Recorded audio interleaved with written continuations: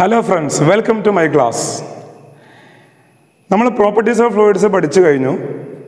ഇനി നമുക്ക് മറ്റൊരു ടോപ്പിക്കിലേക്കാണ്, ഒരു ചെറിയൊരു ടോപ്പിക്കാണ്, നമ്മുടെ ഫസ്റ്റ് മൊഡ്യൂളിലുള്ള ഒരു ടോപ്പിക്കാണ് ടൈപ്സ് ഓഫ് ഫ്ലൂയിഡ്. ഈ ഒരു ക്ലാസ്സിൽ ഈ രണ്ട് ടോപ്പിക്കാണ് ഡിസ്കസ് ചെയ്യുന്നത്. ടൈപ്സ് ഓഫ് ഫ്ലൂയിഡാണ് ഇതിൻ്റെ ഫസ്റ്റ് പാർട്ട് ഡിസ്കസ് ചെയ്യുന്നത്. ഇതിൻ്റെ സെക്കൻഡ് പാർട്ട് നമ്മൾ ഡിസ്കസ് ചെയ്യുന്നത് പ്രഷറിനെ കുറിച്ചാണ്, ഫ്ലൂയിഡ് പ്രഷറിനെ കുറിച്ചാണ്. വളരെ ഇമ്പോർട്ടൻ്റ് ആയിട്ടുള്ള ഒരു ടോപ്പിക്കാണ് ഫ്ലൂയിഡ് പ്രഷർ. അപ്പോൾ അതിനു മുമ്പ് നമുക്ക് ചെറിയൊരു ടോപ്പിക്കുണ്ട്, ടൈപ്സ് ഓഫ് ഫ്ലൂയിഡ്. ഫ്ലൂയിഡ് എത്ര ടൈപ്സുകളുണ്ട്? ഓക്കെ, ലിക്വിഡ് ആവട്ടെ അതല്ലെങ്കിൽ ഗ്യാസ് ആവട്ടെ, ഫ്ലൂയിഡ് എത്ര ടൈപ്പ് ഉണ്ട്? അപ്പോൾ ഫ്ലൂയിഡിന് മെയിനായിട്ട് നമ്മൾ രണ്ട് കാറ്റഗറി ചെയ്തിട്ടുണ്ട്. That is ideal fluid and real fluid. Viscosity തീരെ ഇല്ലാത്ത, അതല്ലെങ്കിൽ വിസ്കോസിറ്റി സീറോ ആയിട്ടുള്ള ഒരു ഫ്ലൂയിഡിനെ നമ്മൾ വിളിക്കുന്ന പേരാണ് എന്ത്? Ideal fluid. ഐഡിയൽ ഫ്ലൂയിഡ് എന്ന് പറഞ്ഞാൽ അത്തരം ഒരു ഫ്ലൂയിഡ് എക്സിസ്റ്റ് ചെയ്യുന്നില്ല. That is an imaginary fluid. ഇനി റിയൽ ഫ്ലൂയിഡിലേക്ക് വരാം. That is existing fluid. Real fluid നമുക്ക് മൂന്ന് ടൈപ്പാണുള്ളത്. That is Newtonian fluid, non Newtonian fluid, ideal plastic fluid. നമ്മൾ ന്യൂട്ടൺസ് ലോ ഓഫ് വിസ്കോസിറ്റി പഠിച്ചിട്ടുണ്ട്. Shear stress is directly proportional to shear strain. അപ്പോൾ ഈ newton law obey ചെയ്യുന്ന ഫ്ലൂയിഡുകളെയാണ് നമ്മൾ എന്ത് പറയുന്നത്? Newtonian fluid.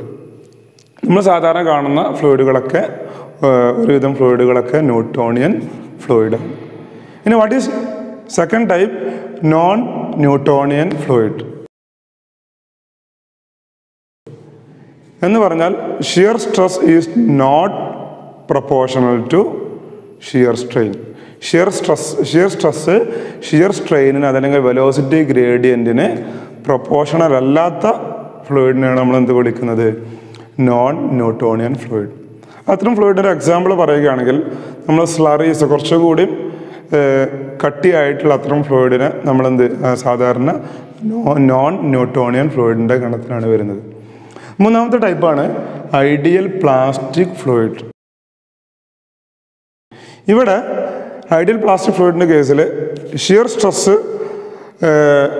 ഷിയർ സ്ട്രെയിനേക്കാളും കൂടുതൽ ഡോമിനേറ്റ് ചെയ്ത് നിൽക്കുന്ന അത്തരം ടൈപ്പ് ഫ്ലൂയിഡിനെയാണ് നമ്മൾ ഐഡിയൽ പ്ലാസ്റ്റിക് ഫ്ലൂയിഡ് എന്ന് പറയുന്നത്.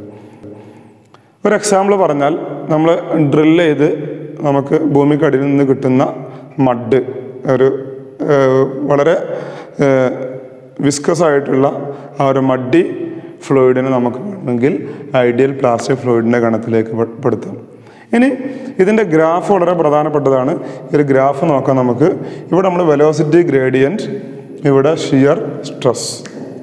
നമ്മൾ പറഞ്ഞു വെലോസിറ്റി ഗ്രേഡിയൻറ്റിനും അതേപോലെ ഷിയർ സ്ട്രെസ്സിനും അനുസരിച്ചാണ് നമ്മൾ എന്ത് ചെയ്യുന്നത്? റിയൽ ഫ്ലൂയിഡിനെ നമ്മൾ നോക്കുന്നത്. ഇനി ഫസ്റ്റ് പറഞ്ഞ ideal fluid, that is not existing എന്ന് പറഞ്ഞാൽ അതിൻ്റെ ഷിയർ സ്ട്രെസ് സീറോയാണ്, എന്ന് പറഞ്ഞാൽ വിസ്കോസിറ്റി സീറോയാണ്. അപ്പോൾ അതെന്ത് ചെയ്യുക? അത് എക്സ് ആക്സിസിലൂടെ വരയ്ക്കുക. That is ideal fluid. ഇനി രണ്ടാമത് നമ്മൾ പറഞ്ഞ ഫ്ലൂയിഡാണ് Newtonian fluid. That is shear stress directly proportional to velocity gradient or shear strain. അപ്പോൾ എന്ത് ചെയ്യുക? ഇവിടുത്തെ ഒരു ഓൾമോസ്റ്റ് 45 ഡിഗ്രിയിൽ എന്ത് ചെയ്യുക? ലൈന് വരയ്ക്കുക. ഗ്രാഫ് കണ്ടാൽ മനസ്സിലാവും. ഇനി നോൺ ന്യൂട്ടോണിയൻ ഫ്ലൂയിഡ് എന്താ പറഞ്ഞത്?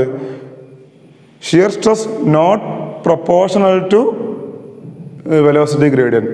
അതുകൊണ്ട് ഈ പ്രൊപ്പോർഷണലിൻ്റെ ലൈനല്ലേ വരിക, കുറച്ച് വ്യത്യാസമുണ്ട്. That is known Newtonian fluid. Last പറഞ്ഞ ഫ്ലൂയിഡാണ് ideal plastic fluid.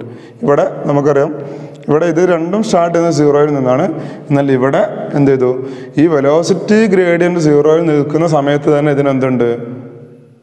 Shear stress ഉണ്ട്. അപ്പോൾ ഷിയർ സ്ട്രെസ് കൂടുതൽ ഡോമിനേറ്റ് ചെയ്ത ടൈപ്പുള്ള ഫ്ലൂയിഡ്, അതായത് അതിൻ്റെ വിസ്കോസിറ്റി അത്രയും കൂടുതലായിരിക്കും. അത്ര ടൈപ്പ് ഫ്ലൂയിഡിനെ നമ്മൾ എന്ത് പറയുന്നത്? Ideal plastic fluid.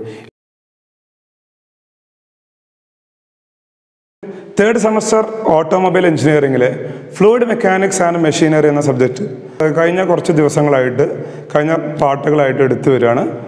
അപ്പോൾ അതിൽ പ്രോപ്പർട്ടീസ് ഓഫ് ഫ്ലൂയിഡ് നമ്മൾ ഡിസ്കസ് ചെയ്തു ഫസ്റ്റ് മൊഡ്യൂൾ. ഇനി ഇതിൻ്റെ സെക്കൻഡ് പാർട്ട്, ഈ മൊഡ്യൂളിൻ്റെ വളരെ പ്രധാനപ്പെട്ട പാർട്ടാണ് pressure. That is fluid pressure.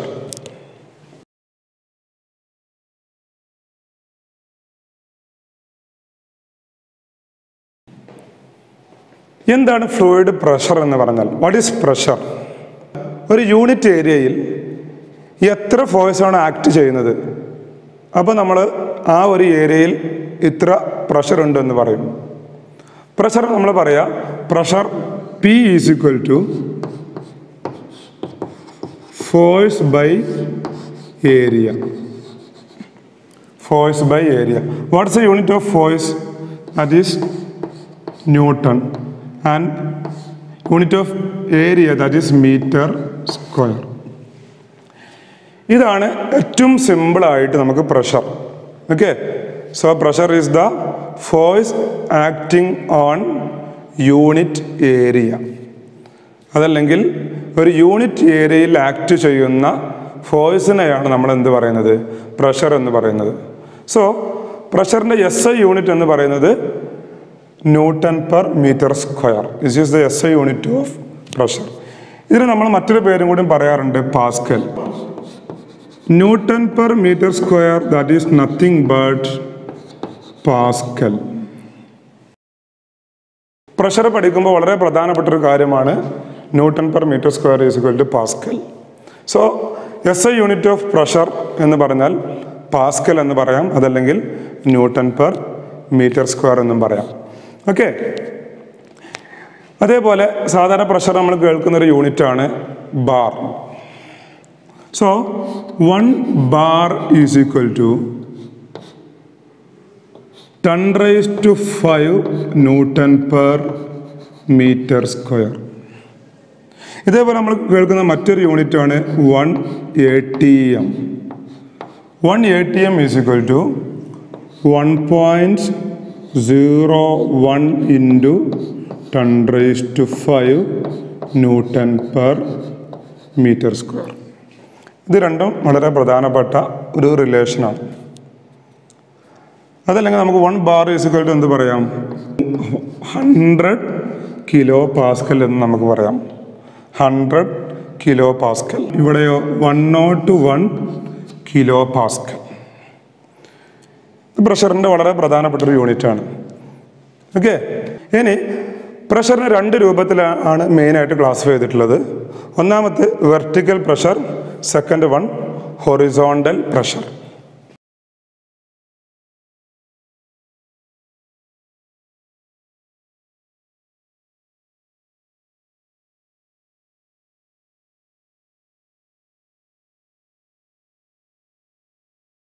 Vertical പ്രഷറിന് example നമ്മൾ പറയാറുള്ളത് ആ ഒരു കാറ്റഗറിയിൽ വരുന്നതാണ് പ്രഷർ ഹെഡ്.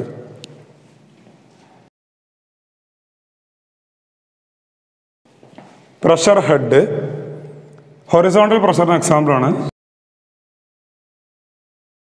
നമ്മൾ പറയുന്ന പാസ്കൽസ് ലോ. ഈ 2 പ്രഷറാണ്. ഇനി നമുക്ക് ആദ്യം വെർട്ടിക്കൽ പ്രഷറിനെ കുറിച്ച് നോക്കാം. That is pressure head. What is pressure head? P is equal to ρgh. Rho എന്ന് പറഞ്ഞാൽ that is density of liquid. G is 9.81. നമുക്കറിയാം കോൺസ്റ്റന്റ് വാല്യൂ ആണ്. H എന്ന് പറഞ്ഞാൽ ഹൈറ്റ് ആണ്, height of the liquid or height of the fluid. അപ്പോൾ ഈ H എന്ന് പറഞ്ഞ ഈ ഹൈറ്റ് കൊണ്ടുണ്ടാകുന്ന പ്രഷർ നമ്മൾ എന്ത് പറയും? പ്രഷർ ഹെഡ് എന്ന് പറയും. Okay, P is equal to ρgh. P is equal to ρgh.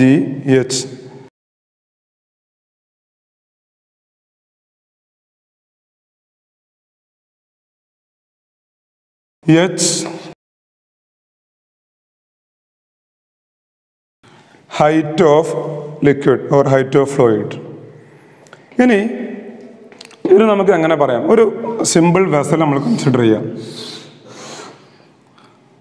ഒരു സിമ്പിൾ വെസൽ കൺസിഡർ ചെയ്യാം.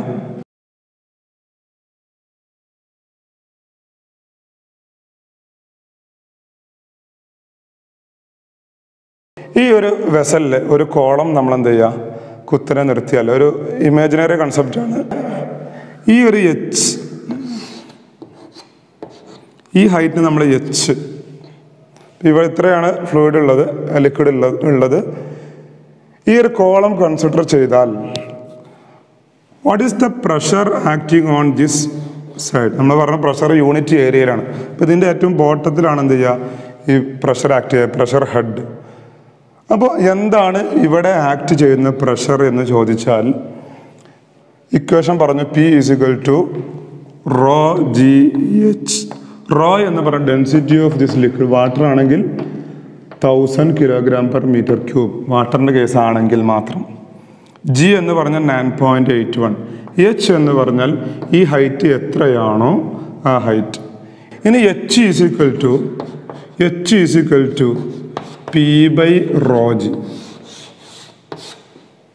നമ്മൾ വെറും ഹെഡിൻ്റെ കേസിൽ നമ്മൾ എന്ത് ചെയ്യാറുണ്ട്, പ്രഷറിനെ പറയാറുണ്ട് head, that is H. Head എന്ന് പറഞ്ഞാൽ എന്താണ്?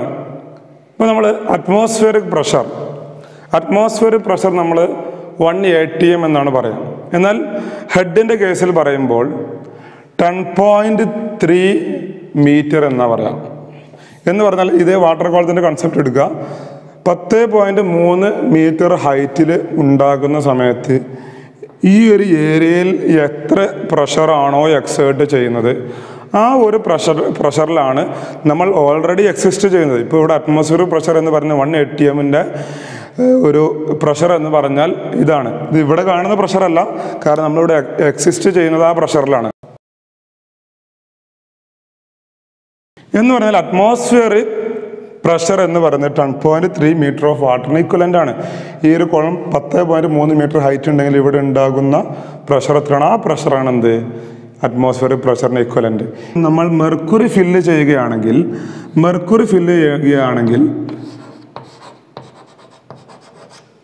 760 mm of mercury,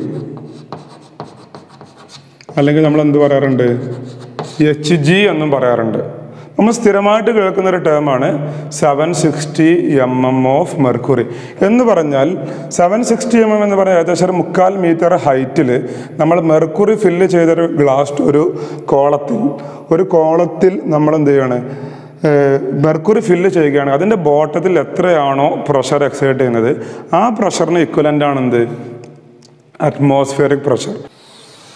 this is most important values in fluid mechanics. Class കണ്ട എല്ലാവർക്കും മനസ്സിലായിട്ടുണ്ടാകുമെന്ന് വിചാരിക്കുന്നു. ക്ലാസ് കണ്ട എല്ലാവർക്കും ഒരിക്കൽ കൂടി താങ്ക്സ്.